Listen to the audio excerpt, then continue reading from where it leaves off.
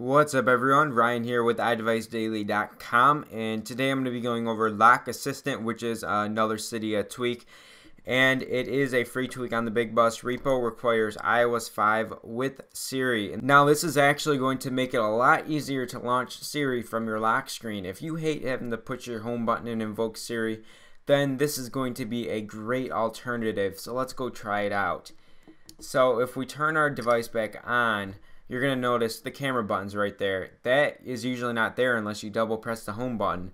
But what it is going to do is you're going to be able to click on that camera button like this, and it's going to invoke Siri, and you're going to be able to talk to it just like normal.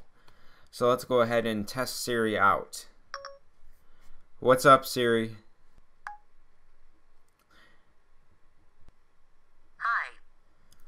And there we go, Siri worked just like normal.